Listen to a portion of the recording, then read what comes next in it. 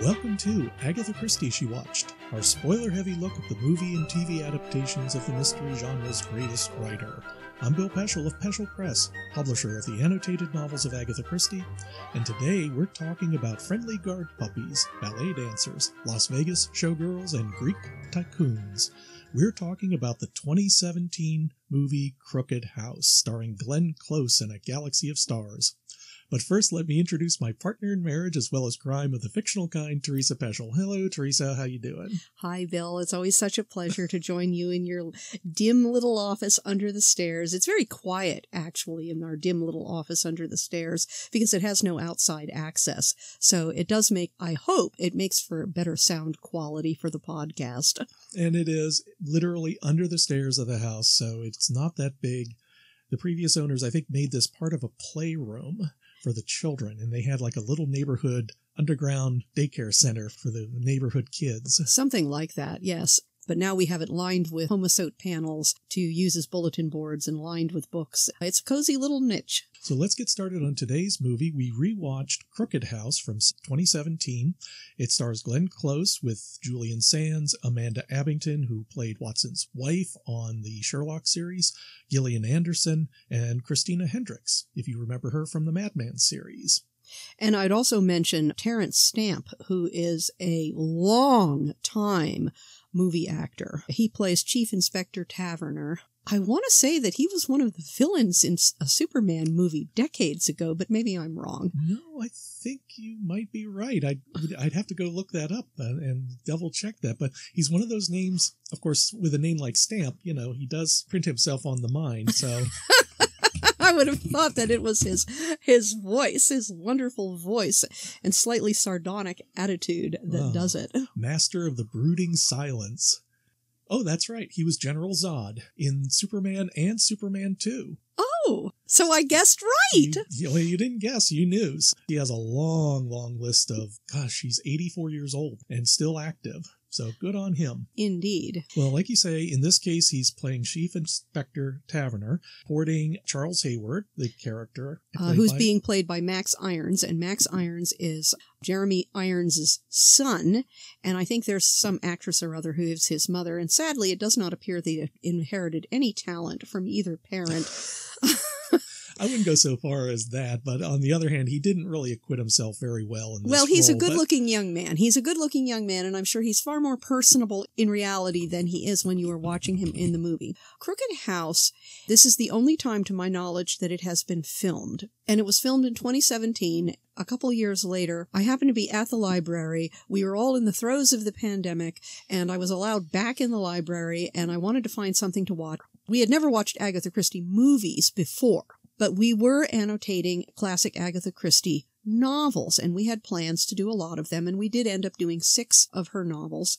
And I thought, wow, this is an Agatha Christie movie. It's a mystery. We like mysteries. We've never seen an Agatha Christie film before, because I hadn't, not even witness for the prosecution. So we brought it home, we watched it, and I really enjoyed it. And I wrote a review.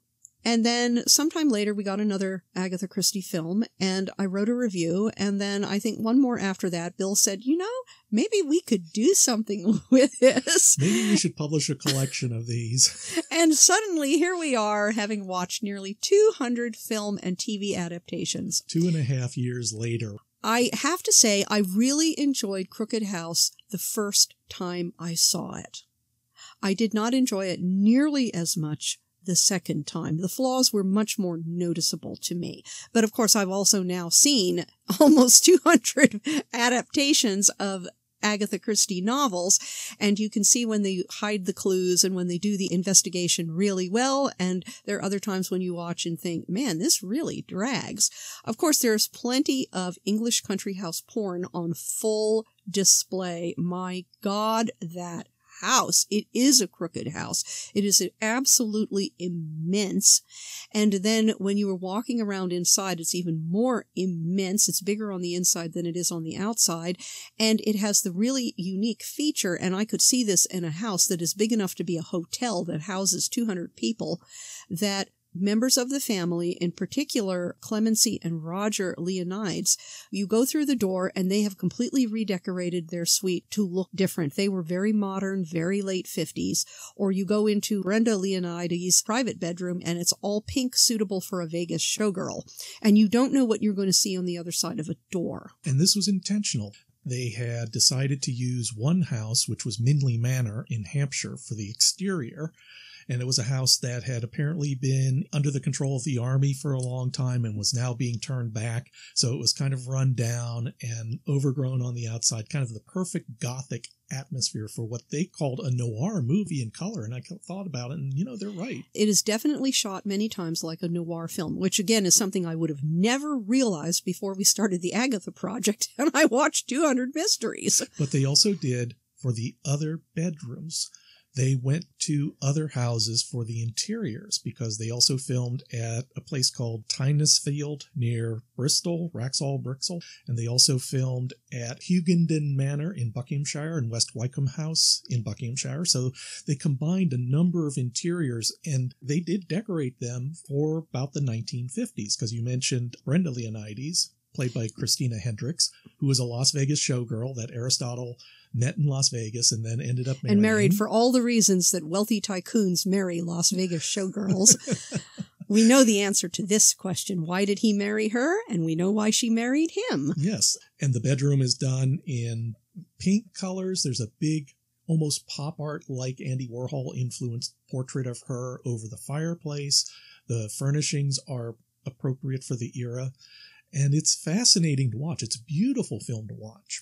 Oh, it is. It is absolutely gorgeous. Even Eustace's bedroom, he's the unpleasant only son of Philip and Magda. His bedroom, you can see that it was a teenager taking over what used to be a castle room, because he's got his rock star posters underneath deeply detailed crenellated molding. The Right. contrast is just wonderful, that he is trying to put the stamp of the modern era on top of something that is resisting underneath. This novel is one of two that Agatha Christie said was her favorite, along with Ordeal by Innocence, and they're both involving conflicts within families. In this case, the Leonides family, founded by Aristide. So Aristide? Yes, it's Aristide. If you think of Aristotle and Onassis, because they're both Greek, they both come to the country poor, they both make millions and millions of dollars, and he starts off the movie by dying. The doctor realizes very quickly that it was poison, and he is a control freak. He likes poking you with sharp sticks. Sophia, his granddaughter, tells our intrepid investigator Charles that at his 86th birthday, he made a point of saying that his eye drops, if they were poured into his insulin, would kill him.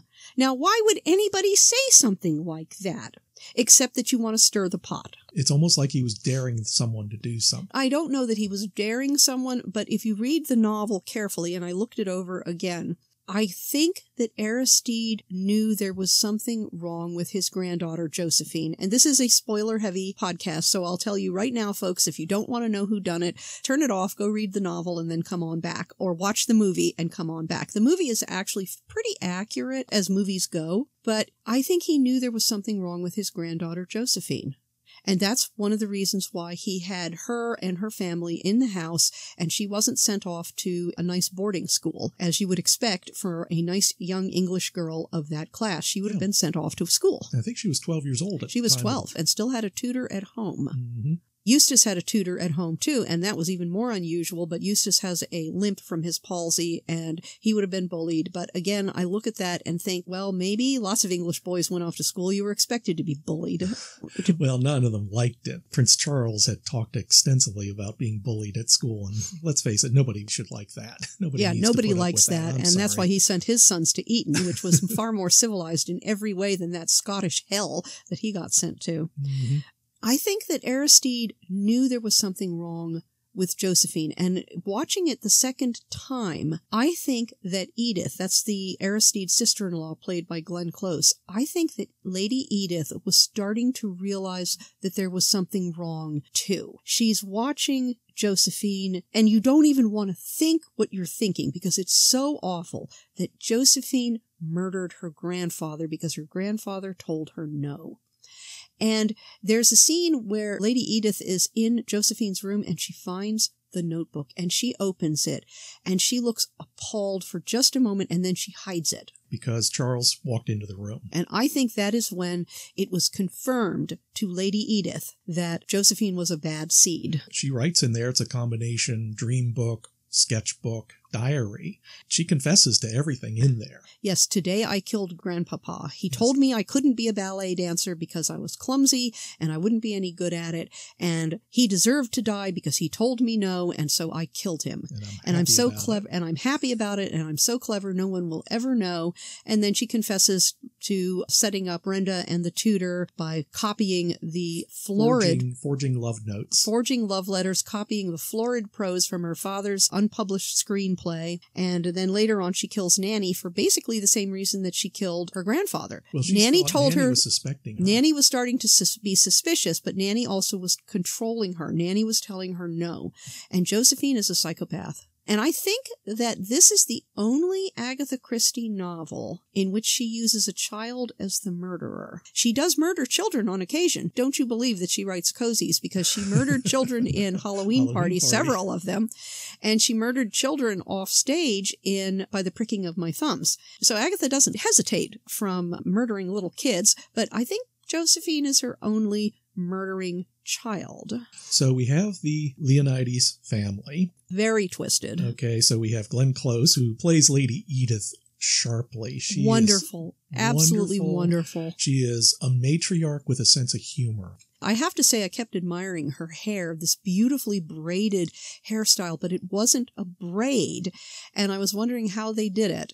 Again, this comes back to one of the signal flaws with this particular movie, and they did give you a line of dialogue about how, because of the trauma of Mr. Leonides' death, that the servants were given the couple of days off. Well, no, you still have to produce food for all of these people. Somebody still has to go through and dust this place. 2 days afterward, 3 days afterward, you still haven't got the servants back. You should have seen the cook. I mean, we're watching this dinner party scene with this elaborate dinner on the table for, let's see, the entire Leonides family, which means we would have Philip, Magda, Roger, Clemency, Sophia, Eustace, Mr. Brown, the tutor, Brenda, the unwanted widow, Lady Edith, and Charles as a guest. 10 people. They are not eating takeout. And they're not working from a buffet either. So you never see any of the servants who are running this place, and I guarantee you there were servants. At a minimum, Lady Edith had a lady's maid.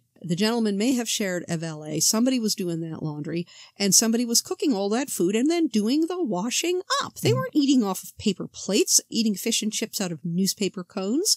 And if you didn't see our discussion in episode 40 about Hercule Poirot's Christmas, the French version of it, which did not have Hercule Poirot in it, there were servants everywhere. And they played a big role in the story and in the life of the house. We got to know them almost as well as the residents of the house. In fact, we did know them, some of them as well, because they were main participants in the story. And yes, the servants know everything that is going on, but just because the servants live in the house and know everything that is going on, they'll be loyal to you if you treat your servants well, and they aren't going to talk to those nosy reporters. So we have the Leonides family. Aristide, who's no longer there. We have his widow, played Brenda, by Christina Hendricks, the Las Vegas showgirl. The va-va-voom redhead. Right, there's Lady Edith, and then there are the children. Yes, he had the only surviving children in the novel. He and his wife had 8 children, and only 2 survived the vagaries of time and the war. And that is Philip, his oldest son, who married Magda, and they produced his only 3 grandchildren, Sophia, Eustace, and Josephine. And then his younger son, Roger, who married Clemency, and they do not have any children. And Clemency, by the way, for all of you who are thinking that, oh my God, a woman of this class would not work, she is a senior chemist at, was it Roche Laboratories? Yeah. They said something about the laboratory, and that and made a point of saying she was a senior chemist there. And knew about poisons. And she knew her stuff about poisons. So she actually had a job, whereas Magda is... She's an actress. She's an actress. But a very poor one. Probably not a very good one. Played by Gillian Anderson, by the way, from the X-Files. And this is where time makes fools of us all but I think they also played her age up here because she looks like an actress who has been through the mills. Through the mills. Wonderful Cleopatra-like hair. Yeah. Great hairstyle down. with the bangs, a very almost asymmetrical hair, and she wears kind of like Egyptian-themed jewelry. And in one of the scenes, you see a picture of her done up as Cleopatra. Oh, really? Oh, yeah. It was in one of the scenes. I can't remember, but it was a picture of her in full Cleopatra regalia, like on a stage presentation. Oh, that must have been fun. She is not very good, probably, at what she does, and her husband is the kind of historian who writes lengthy, unreadable tomes that nobody will ever read, but at least apparently he does publish his books, and he has now written a screenplay so that his wife can become an actress in Hollywood. And they just needed a couple of $1 million from Aristide, who refused to provide it to them. So yes, there's a motive for murder there. But he reminds me also of the father in Ordeal by Innocence, who was he was an Egyptologist who wrote books that nobody read either. If I remember correctly, in Ordeal by Innocence, Leo, who every adaptation that I've seen was less like the name Leo and more like neutered tomcat, neutered overweight house cat, and declawed, too. He's the kind of author who never finishes anything, whereas I think Philip Leonides has actually published books, but they were just books no one wanted to read. But nobody wants to read them. And sometimes Agatha really, I think, does have fun sometimes with authors because she has her alter ego, Ariadne, who is very successful writing mysteries about that vegetable-eating Finn. But she's got Miss Marple's nephew, Raymond West, who is a very successful, very well-paid literary novel, and how she must have snorted about that. And I think he was like a playwright as well. And then you get the father in Ordeal by Innocence, and he never published anything. And then you have Philip Leonides, who is a scholar, but who has apparently managed to publish without ever anybody reading it. And then there was Maureen Summerhays' husband in Mrs. McGinty's Dead, who is trying to write a book, and it doesn't look like he'll ever finish either. Just get on with it and tell the story. Very good advice. We come to Charles, who is played by Max Irons, and he is a private detective. He was part of Scotland Yard. Was he part of Scotland Yard? He was part of the time? diplomatic service. He was part of the diplomatic service. He wanted to go into intelligence. He was stationed in Cairo, and he started keeping company with this pretty hot strawberry blonde named Sophia. Sophia de Favel. And obviously he wasn't much of an intelligence agent because he didn't even read the society columns, which would have said Sophia Leonides is in Egypt. He didn't read the society columns. He had no idea who she was. They were keeping company, and wow, why wouldn't he keep company with this hot strawberry blonde? And then he is approached by somebody higher up the food chain who says, "We want you to spy on your girlfriend because she happens to be the granddaughter of Aristide Leonides, who we know has CIA ties and is involved somehow in the Greek Civil War, and this is after World War II. And everybody is looking for communists under every bed, and in fact that even comes up in the text about communists once or twice, because Mr. Lawrence Brown, tutor, is probably a communist." And Charles refuses. This was really badly scripted, because apparently he and Sophia were, if they weren't having a full-blown affair, they were very, very close to it. Oh, they were having an affair. No man sits in a bedroom with a woman who's naked except for a sheet around her, strategically placed. So they were having an affair, and apparently they had some kind of a blow-up, which we never see, and they refer to it so poorly that you're not sure who broke it off. Did she break it off because she found out he was spying on her? But the implication from what I saw is that he refused to spy on her. And resigned and went back to London and set himself up as a third-rate private detective because he wasn't going to work for Scotland Yard. And how did he manage to pay for that big office? That was a pretty nice office. Although it was in a kind of probably a crummy part of town. It didn't look like a swank office. In fact, the secretary, who was amusingly named Miss Ackroyd, after Roger Ackroyd, said that once they got money coming in because of the publicity, they'll redo the office. They could have the decorators in. It's going to look so much nicer. That's true, but I didn't see really anything to dislike in that office because I was really mesmerized by that ribbed privacy glass and all that heavy dark wood, which you could never do today without spending millions of dollars. Well, a couple $100-watt light bulbs would have helped too. This is true. Like noir, it's all shot in very shadowy, grim areas. And you see people walking away. You see a lot of the backs of people's heads for no discernible reason, or you see their feet as they're walking down a passageway. And again, you're thinking, focus on the face. I know you have one. Charles and Sophia had some kind of a huge blowout, and yet you never really get a good understanding of why. It's like they both decided to pick a fight at the same time and went off their respective ways in a huff, and it was so unclear. And then she comes back at the beginning of the movie. She has to have a private detective investigating what she is sure something happened with her grandfather.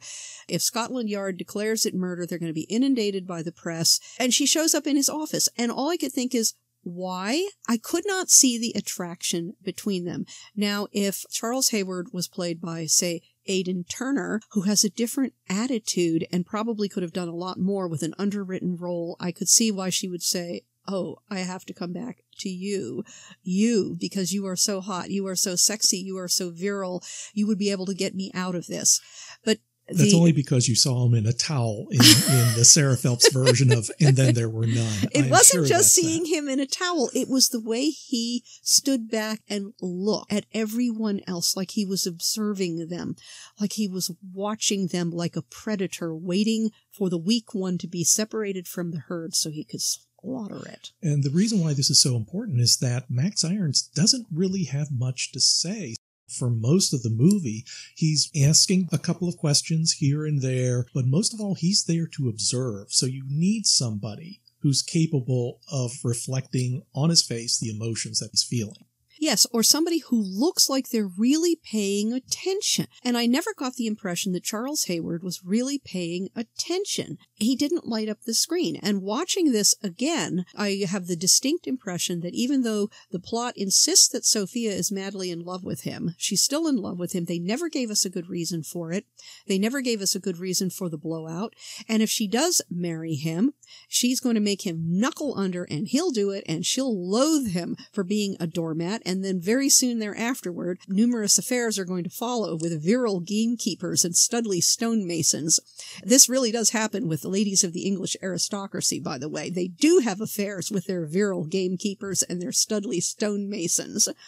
At first, there's a will in which the estate of Aristide is being distributed equally among everybody. Yes, and everybody knows what the will is. It's relatively... They witnessed it. Yeah, they witnessed it, and there are going to be no surprises. And then you get the surprise that apparently he looked like he signed it, and then he slid it into the envelope and sealed the envelope, so not even the lawyer knew that he never signed it, which means the will is invalid. And if he died with an invalid will, then that means the widow gets everything, which of course throws the family into a tizzy, because how dare that red-headed, red-toenailed hussy from Las Vegas inherit millions and millions of dollars, and everyone else is left in the cold. And then the real will shows up, the one that gives a tiny bequest to the widow and gives everything else to Sophia. And she is now an extremely rich woman, which means that her father and mother and her aunt and uncle and her sister and her brother and her Aunt Edith are all going to have to come to her hat in hand asking for money. This is also a beautiful example of Aristide's almost like contempt for his own family, because Sophia tells us that Aristide had told her that it is better for one strong person to have all the money than to spread the money out among weaklings. Which he's not wrong. He's not really wrong. Because one of the sons, Roger is incompetent at running the catering service. And apparently is going to go into receivership. Because Roger is a terrible businessman. And Philip, his oldest, writes big, scholarly, boring tomes that no one will ever read. And he's not going to run any of the businesses either. That's one reason why Sophie left Egypt, is because Aristide called for her to train her in running the family empire, which is something we learn late in the story. But again, we did not get any kind of a scene of a blow-up between her and Charles. And this is again where I think Aidan Turner would have done a much, much better job. Well, a better script might have helped Max Irons. It is perfectly possible. But he should have said, I wasn't going to spy on you. And that's why I quit. And that's why I left. Because I was not going to be used against you. You never get that. Yeah. You never see this. You never see him being the hero, defending why he disappeared. Because it was that or spy on his girlfriend. You never see that. Part of this is the scriptwriters themselves, because they wanted to have a certain tone for this movie. They wanted to have a very quiet, suspenseful movie. So you can't have this kind of blowout type of scene. They underplayed it, and I think they underplayed it so much that it submerged below the waters and couldn't be seen again. Exactly. When we first saw this back in the second half of 2020. September 2020. September of 2020. Good Lord. A lifetime ago. I really enjoyed it. And watching this the second time, all the flaws came out. I still think it's worth seeing, and it is the only presentation of A Crooked House you're going to find. It's the only one that's out there. They did a lot of things really well, particularly using Glenn Close as Edith de Havilland. She did a wonderful job. And then the ending. They improved on the novel. Oh my God, they improved on the novel hugely, because what will work well enough in a book does not work on screen. And you see Lady Edith in her doctor's office. She has already realized what Josephine is doing. She has already realized it, and she has inoperable cancer, and she has decided that the best way to save Josephine from herself and to save everyone else is to drive the two of them over the cliff into the quarry and die with Josephine. It can be easily passed off as a tragic accident, and nobody will ever have to know, and everything is covered up, which is, of course, what we have to do. And we see this on screen. You see Lady Edith taking Josephine out. She tells her first for ice cream and then for ballet lessons, and you see her increasing tenseness, and then you see them getting ready to go over the cliff, and Josephine is terrified, and Lady Edith is afraid too, but she's doing what has to be done. And it becomes even more of a tragedy because she thought she had buried the book in quicklime, which would destroy it, not realizing that Max and Sophia found it, and they're reading passages from it in the car, so they're also contributing to the climax by explaining what exactly happened. And Sophia is horrified as she reads to Charles as he is driving tensely, and she's horrified. She had no idea that her baby sister is completely batshit. A murderer, that her baby sister not only murdered Grandpapa, but also murdered Nanny, and set Brenda and the tutor up for murder. Set them up as patsies. That would have been hung by the state. They would have been hung by the state. And she would have enjoyed it. Josephine would have enjoyed watching it. And there's this really interesting scene fairly early on where Charles... It might be at that amazing dinner party, again, where there are no servants to serve 10 people, this fabulous multi-course dinner, and man, the knives came out, and they are just flaying into each other. And at some point, Charles is asked what a murderer is, and he says, the person who thinks that they are the smartest person in the room, they're very vain, they're self-centered, they're convinced that the standard rules of human morality do not apply to them, and every single thing he said applied to Josephine. And that is almost a callback to the first time he meets Josephine at the beginning of the movie, where she says, now that Grandpapa's dead, I am the smartest person here. She may be the smartest person, but she doesn't have the most experience, and she has the least empathy of anybody in that room. The actress who plays Josephine is, I'm going to read her name off carefully, let me find it, is Honor Neefsey. Like Glenn Close, she was absolutely dead on. She had that ever so slightly creepy vibe, and she looks young, and this is a time in the 1950s when you could have a 12-year-old girl still occasionally playing with dolls, and nobody would think twice about it, because, you know, you're not supposed to be 12 and already wearing hooker wear to school. She was great. She was an amazing actress. She did a wonderful, wonderful job. And you really felt that her Josephine was crazy, and there was a reason why she was kept home from school. Yeah. Because she would have killed someone. She's 18 now, still acting. She might actually have a career as an adult and not flame out the way so many child stars do. Or they just decide they don't do it anymore, because we've seen this before. They do a couple of roles, and then they age out, and they take their money and go home, and they seem to be fairly happy with it. Yeah, why should I do this? Yeah. There is so much to like about this movie. If they had a better script and more, the pacing was slow. There were times when it really dragged. Better directing and a much better script, a sharper script with more for Charles Hayward to do, where you could see why Sophia still pined for him. Because I could not see why she pined for him. It was like watching a Ken doll. You know, he had all of that. He had no personality. He's pretty. He has a pretty face, but he didn't have that masculine edge that makes somebody like Sophia Leonides perk up and take notice. She can find pretty boys anywhere. But a man, a sexually attractive man that attracts her where she thinks, oh, you, and she remembers him and she goes to him. She could have gone to any private detective in London and gotten better service. There is no doubt about that, but he is a known quantity to her. Yeah, the only thing you can say watching the movie is he is a known quantity to her in that he did not treat her any different from anyone else in Egypt. That is true, but also it may be that it's someone that she can control, that she can have some influence over, that she would want. Now, that wouldn't be what she would actually want in a sexual partner. Like you said, the hunky gardener looks a lot better. And also she can throw him back when she's done with him. But if you remember, there's this one scene in which Brenda Leonides goes up to Charles and she's distraught because she's being suspected and Charles is trying to reassure her. And Sophia comes upon them and immediately misconstrues what's going on. All of these people have absolutely terrible communication skills. Absolutely awful. But yes, so you see a flare of jealousy. You see a flare of serious jealousy. This is still what makes Agatha Christie fascinating to read and to watch on the screen, because these are characters, they have psychological depth, would be the way to put it, because clearly Sophia is her grandfather.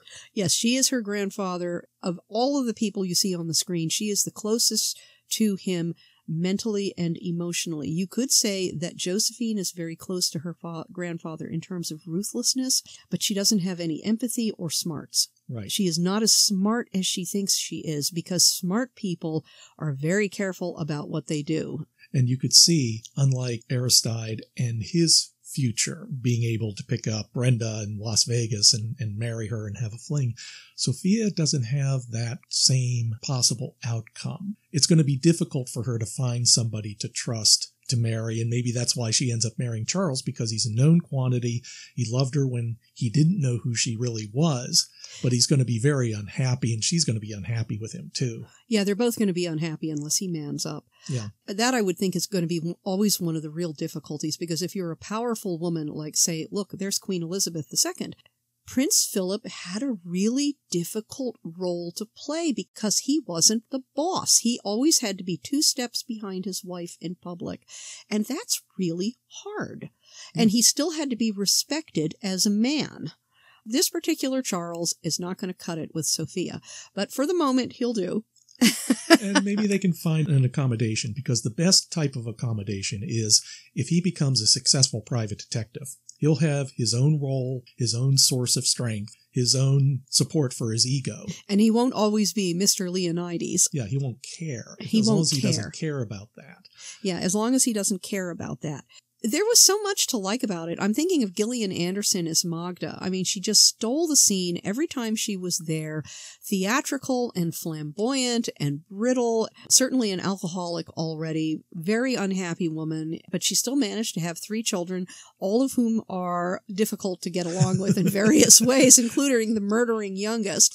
And then you get Clemency Leonides. She married Roger, and she never had to have children because she had Roger to take care of. Yep. And it's really strange looking at her with a dark wig and realizing that that's Mary Watson in Sherlock. But it is. She's a very strong woman, much stronger than the man she married. Oh, God, yes. There's that scene in which Roger takes the portrait down of Brenda, the evil, the young hot cookie. And he's trying to destroy it. And he manages to kick the panel out and then stomp on it and not damage it whatsoever. And it is just like a 10-year-old. He is so ineffectual, and yet she loves him, and she's married to him, and she never has to have children because she has Roger. But there was so much to like. I really liked Julian Sands. I'm going to make sure I say his name right. He played Philip Leonides, and that acerbicness, that acidness. You wonder why he writes boring books, because he should write funny books. He should write amusingly acidic books. And yet apparently he doesn't. You know, when he sits down, the mantle of literature falls on him, and all of the life and vigor and slyness is immediately stamped into ashes, because you can't have any of that in a book. Yes, you want to have that acidic tone like an Evelyn Waugh or a Martin Amis. somebody who's capable of just really sticking it to Sticking you. that dagger in deeper. A modern Oscar Wilde. Exactly. There was so much to like about this. You look at Christina Hendricks as Brenda. The va-va-voom showgirl who is getting older, 37 years old. She tells us how old she is. 37 years old, still unmarried, and you age out. No matter what our culture likes to tell us, as women get older, they age out, and you don't see very many 40-year-old showgirls in Las Vegas. That is a hard way to make a living as you get older, and your beauty starts to fade, and there's always younger, prettier girls coming up along behind you, and your joints get tired of that after a while, and too. The long nights, I'm sure, and the constant attention. And then there's Aristide, and he flirts with her, and she flirts right back, and suddenly she's given what she wants. And she tells Charles this, I decided I was going to be the best wife I could be. Aristide knew exactly what he was getting with Brenda. And Roger, his son, would like to have had an affair with Brenda, but I don't think that she did. No.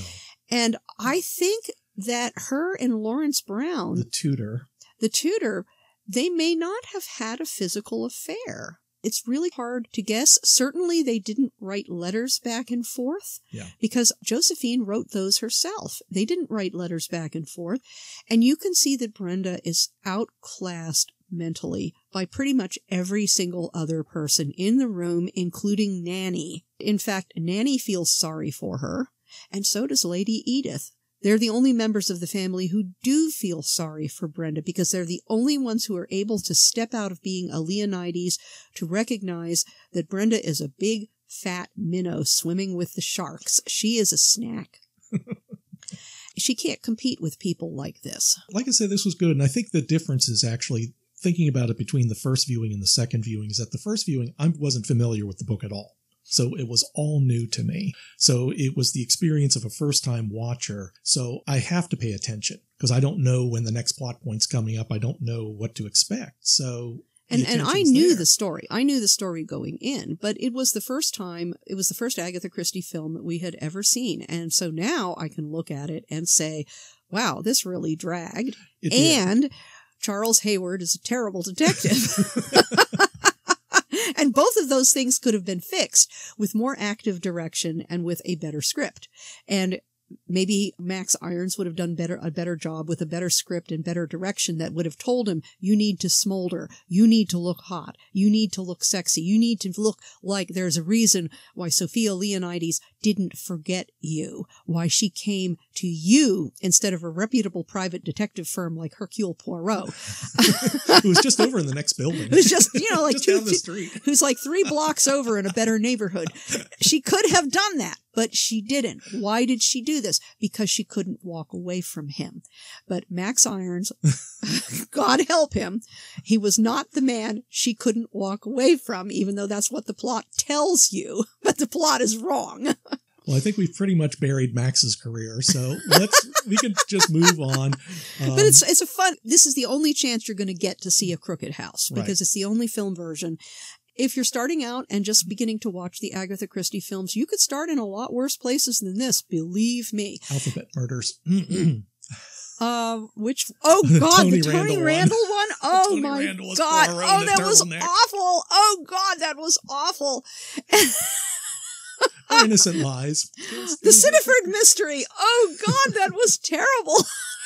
So there are better movies to watch, but if you got this one in front of you, you can find it entertaining. There's a lot to like. There's a lot of eye candy here. Like about it. Sophie and Sophia and Charles's date in Soho. That was fun too. You got to see a little bit of rock and roll. And music does play a lot. It plays a big role here. There's one particular scene in which Philip puts classical music near the end, puts classical music on the record, and the camera's panning over Lady Edith in her car after she came back from the doctor, and Josephine. Oh, there's a wonderful scene of Josephine doing her ballet. Right. Oh God, yeah. Oh my gosh, what a great scene that was. There's so much to like about this, and what killed this movie was a draggy direction and an indifferent script. That's what killed this movie, because this could be really good. Yeah. It should have been really good. Yeah, because there have been instances like Ordeal by Innocence, which Agatha loved, and the movie versions, some of them are just heartbreaking. I mean, that's the thing you want to get, is a movie that just, at the end, when the tragedy occurs, you go, oh.